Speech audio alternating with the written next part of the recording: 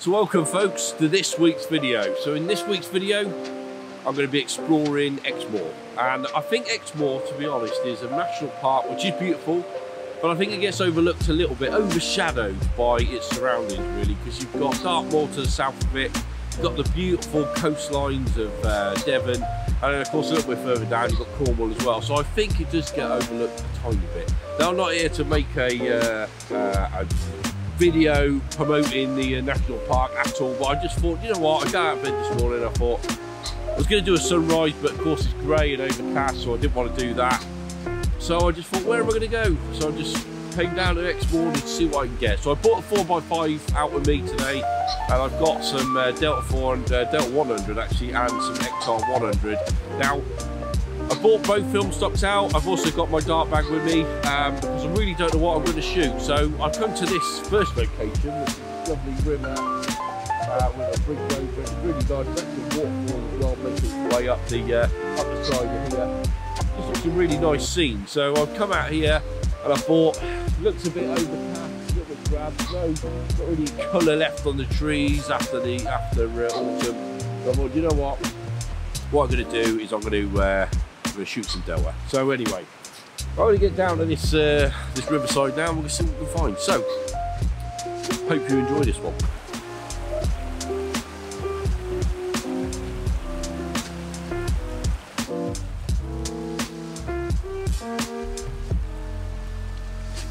Right then folks, I hope you can hear me over the water because it's quite loud down here. This is the scene that I've come to photograph. As you can see, I've got this lovely tree here covered in sort of moss and stuff, looks really beautiful. And then I've got this really old bridge here, it's going over the water, and I love the fact it's got a waterfall on the other side. So I'm hoping that with the 100 speed film, that I can really get a slow shutter speed and again just sort of silky out this water as it makes its way down the stream. Just a really beautiful scene. So I've had a look round with my Viewfinder app and I identified a couple of locations. Now I'm going to try the 135mm lens again. I have just put the just given it a trial run. It seems to be working okay, so I'm going to give it a go here. I'm going to sort of place myself down here, try and get this sort of lower bit of the rapid here just before it starts the rapid, just at the bottom next to the tree. I'm going to get the corner of the tree in, and then obviously the arch of the bridge there. It just looks beautiful. Unfortunately I am going to have a little bit of sky in, but I am shooting black and white, so I'm not too fussed about it. I'm just hoping it's not going to be too distracting, but I might have to crop it out later, but we'll see. There is a little bit of sunlight now. It's just occasionally just coming out and lighting the side of this tree, which does look actually quite nice. Because I do like a black and white scene with a bit of contrast and quite a large dynamic range in it. I quite like black and white images like that. So it'd be nice if it does come out. If it doesn't, not that bothered. It's a beautiful scene anyway. So yeah.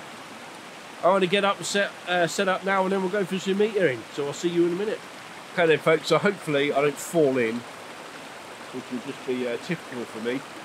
And I hope you can hear me over the water, because it is quite loud.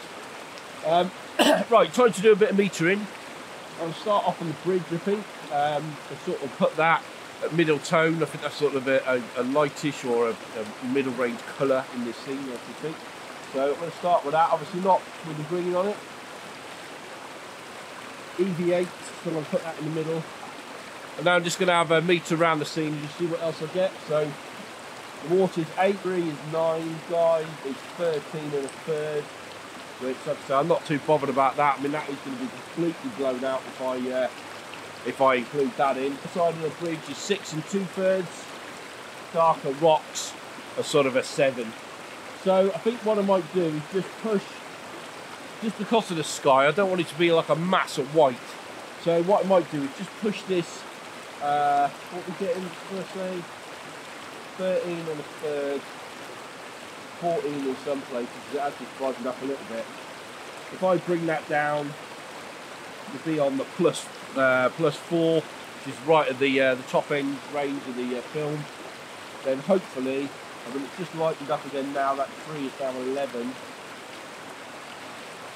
9. Yeah, I'm going to stick with that, I think. So I do want a slow shutter speed this time, so I'm going to go 32 1/3 gives me 2 seconds. So let me just roll that in. Hopefully this sun stays about. F22 1/3. Just do a test shot. I think we'll get the film. Make sure the blades are shut. Yeah, all working. Right, go and get my film and I should be right back. Okay, so I'm all loaded up now. The sun is just coming back out again, so I'm going to get on and take this shot. Take that out. I haven't got to shield anything. Here we go. 2 seconds.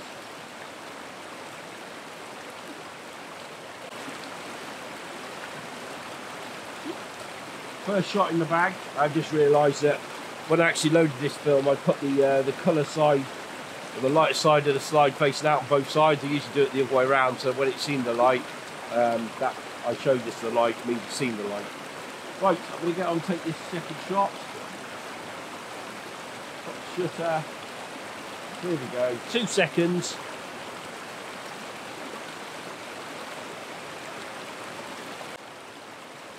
That's it, done. Takes me longer to set the camera up than it does to take 2 shots. So that's 2 shots in this location. And now I'm going to get in the car and I'm going to move on. I have taken a couple of shots with the Lumix as well, because I really like this location, especially now it's got a bit of light. Might take a couple more. But yeah, I'm going to move on and see what else I can get. I've got I've got 2 more sheets left. I've got a foam holder that I can put 2 more sheets in. I haven't loaded it up yet because I don't know whether I'm going to shoot colour or I'm going to shoot black and white, because I don't actually have an idea of what I'm shooting yet. I might shoot a wider vista where I want colour, or I might shoot a wider vista where I want black and white. I just don't know yet. So I'm going to get on, get packed up and get on to my last location and see what I can find. So I'll see you guys in a minute.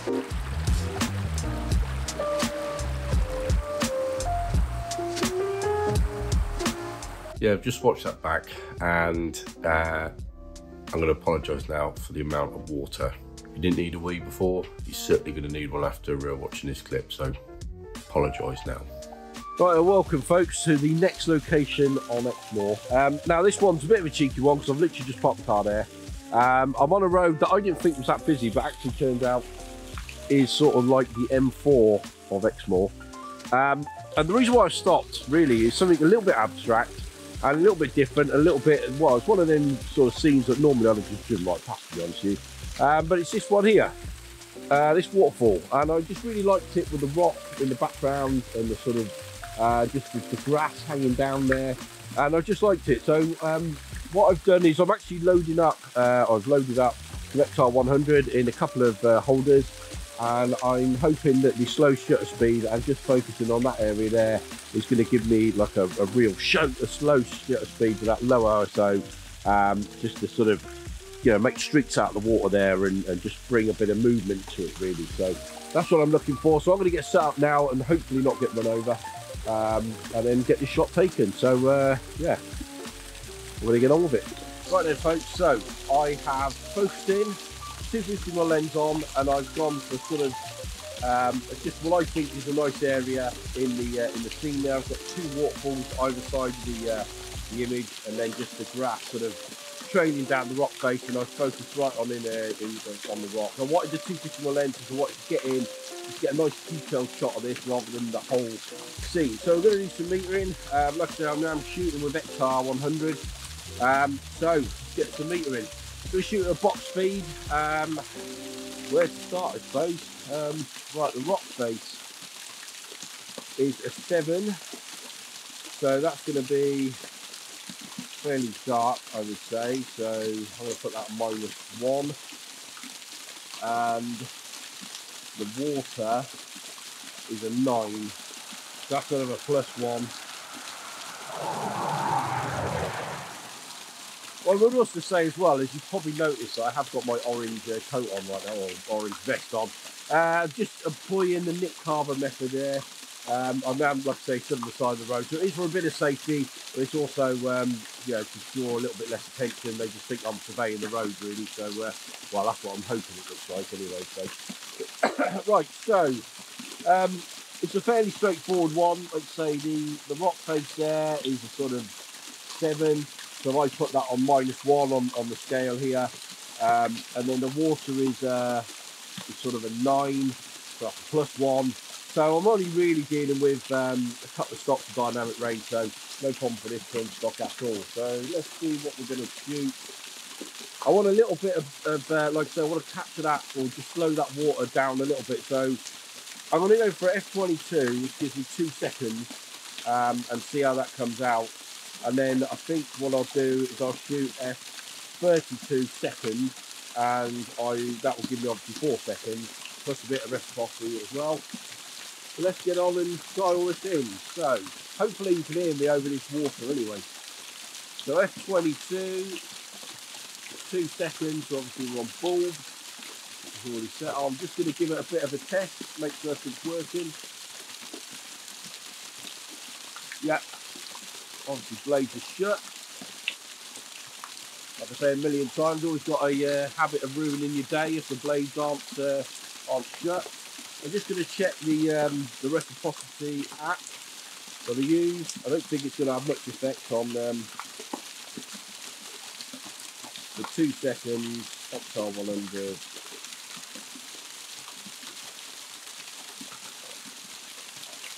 It's still 2 seconds, so go with that. Right, here we go.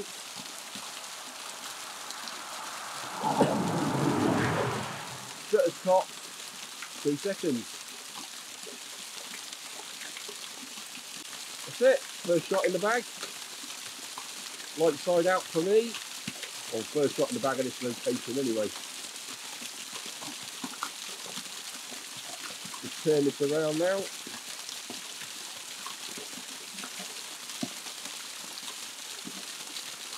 F32. I'll just check 4 seconds again on the reciprocity app. It goes 4 seconds now. It's 6 seconds. Excuse me, as I say, I'm coughing a bit due to my cold. Right, put that up there. Here we go.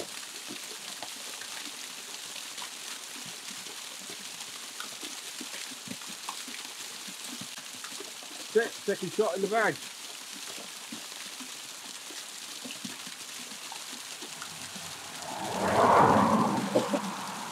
Right, hopefully you enjoyed that shot. I'm going to get packed up now and I'm going to get on to my next location, which I don't know where it is yet, but yeah, I'm literally just driving around today and just enjoying being out doing photography, and that's all it's about today. Find a location, stop in, taking some cut shots and moving on up the road. So I'll see you guys in a minute.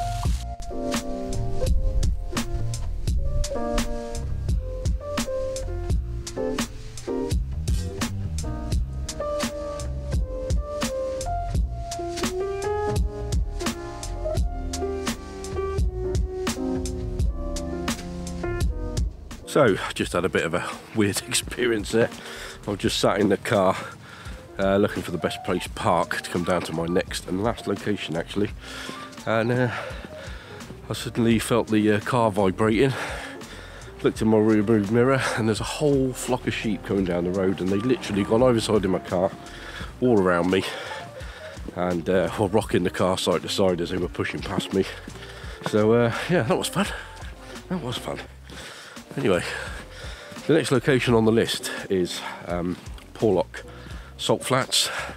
There's some sort of, maybe we call them petrified trees or whatever the wording is for them. And there's a bit of a barn down here. Been shot loads of times before, and the best time to get it really is on a high tide when the salt flats get flooded, and of course the trees then are in the water, and so is the barn. So yeah, I've seen some excellent shots down here in those conditions. I've just never been down here myself, so it's a bit of a scouting mission, and also gonna shoot some Delta 400 I think this time, and yeah, hopefully we can get something decent. So yeah, onwards and let's see what we can find.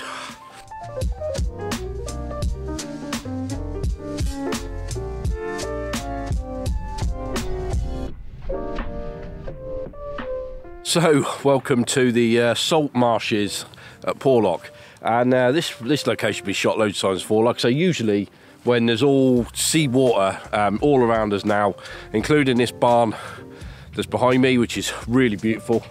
And yeah, of course, the star attractions are these trees behind me. Now, I just love these. These are absolutely beautiful, and I am definitely going to be coming back here again when the tide is right. But I am going to get a couple of shots with black and white today.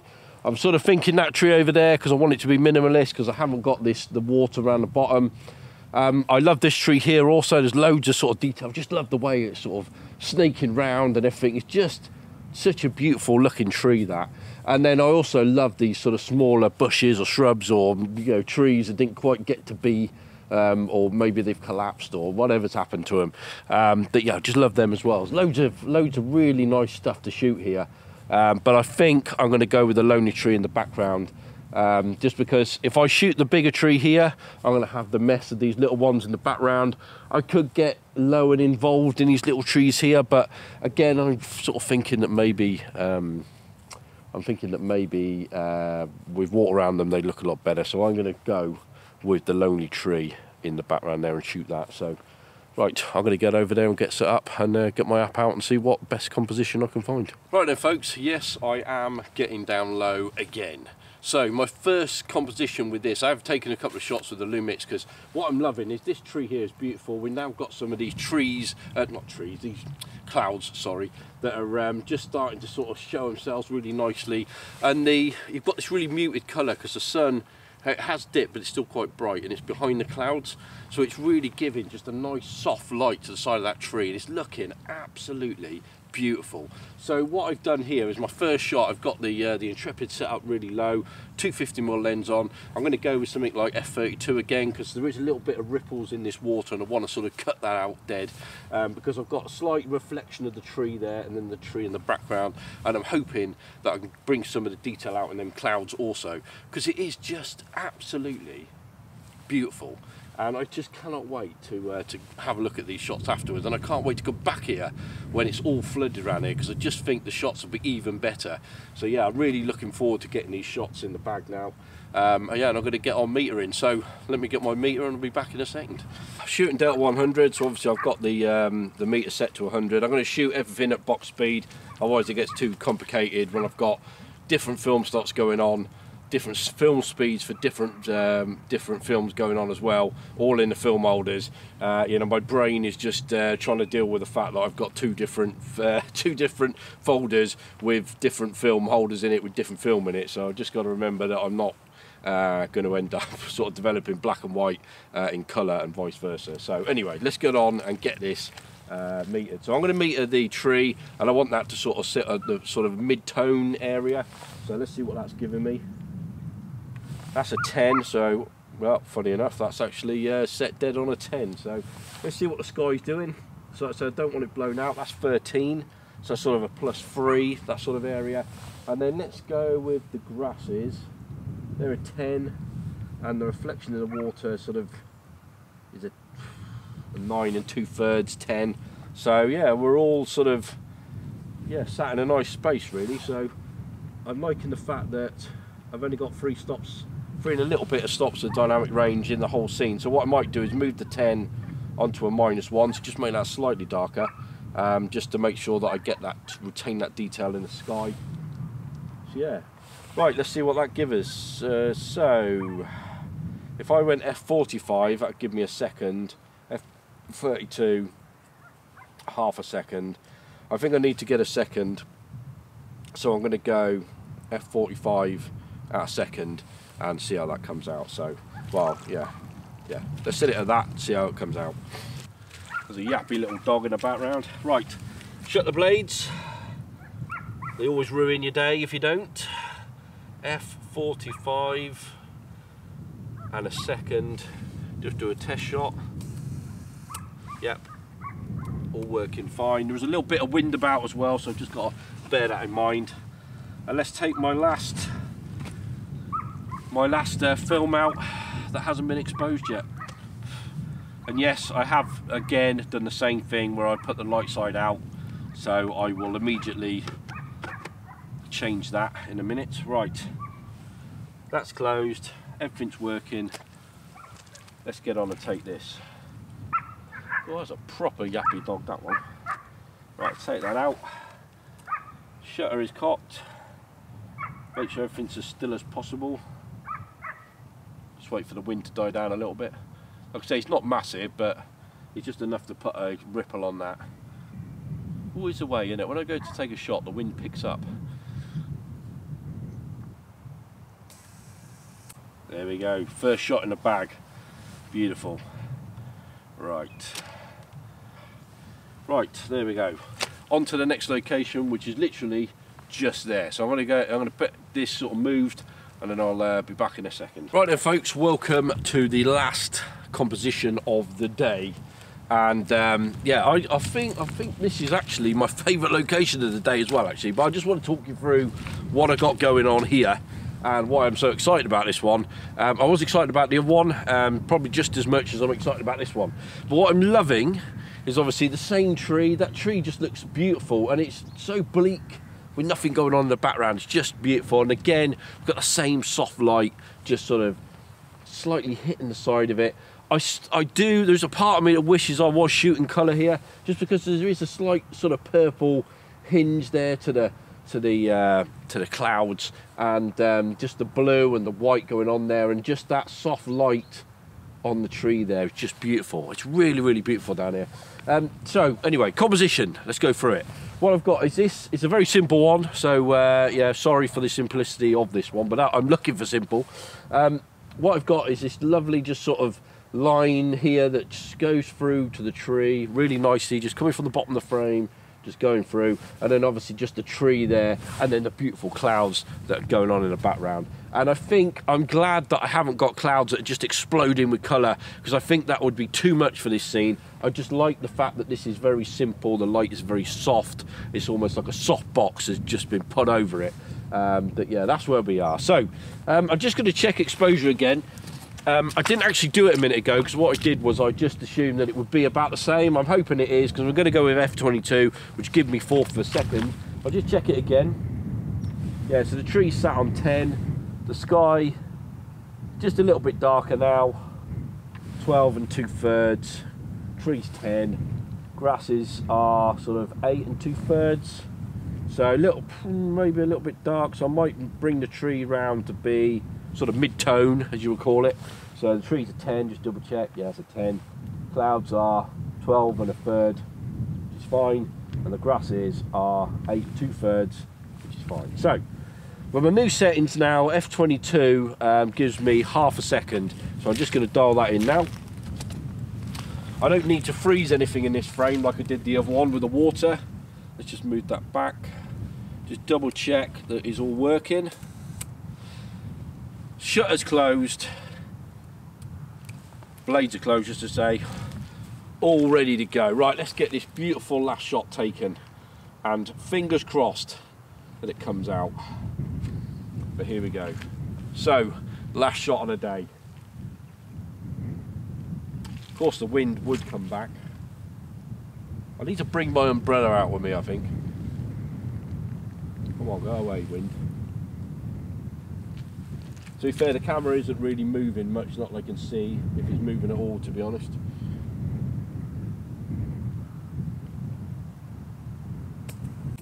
There we go. Last shot taken, and I'm so excited about these shots. And I cannot wait to come back here, because this is absolutely beautiful, and I'm really glad that I came down this way. Right, I'm going to get packed up now, so I'll see you guys in a second. Well, I hope you enjoyed that video. Like I say, I'm not here to do a tourist information video for Exmoor, but what I would say, if you guys are looking for somewhere to come with a family, or just on your own as a bit of photography trip, or maybe the whole family does photography, I don't know, but maybe you're looking for somewhere to come that is out the way and a quiet, peaceful, with sort of rolling countryside, forest, beautiful rivers, really old buildings, and sort of places like this where you've got coastline and stuff to come to, and I'll definitely recommend coming down here. It's like I say, I believe it does get a lot of visitors. I'm not saying it doesn't, but I believe personally that it does get overlooked a little bit, overshadowed just a tiny bit by just Devon's coastlines and Dartmoor, and of course Cornwall, which is a bit further down the coastline. So I do think it does get a bit overlooked, and there's loads of real nice B&Bs here, and definitely recommend coming down here, especially if you're in photography as well, because there is so much to shoot down here, definitely. So anyway, that aside, I hope you've enjoyed this video. I've really enjoyed myself today. I can't remember the last time I actually enjoyed my photography this much, to be honest with you. I've just had such an amazing day out with my 4x5, like I say, just coming out with the Intrepid in its native form and just shooting with it. It's so easy to shoot with. I just love using it, and I've just really enjoyed my day. Like I said, I've not really had a plan. I've just come out to see what I could find and just driven from place to place. I have had a quick look on Google just to see what it was about. That's how I found the bridge shot earlier. But yeah, I've just really enjoyed myself today, and I hope you have enjoyed watching the video. If you have, please leave a like. It helps me out massively. Please, if you haven't already, please consider subscribing to the channel, because I really do appreciate that. And please leave a comment below, because I do read them all and I do get back to people, and I apologise so much for the fact that it takes me forever and I'm to reply to people. I'm really sorry about that. It's just life takes over and it gets so busy, but I do get back to people, even if it takes me a week or so. Anyway, so that aside, so from this beautiful location, I will see you guys in the next one. Bye for now.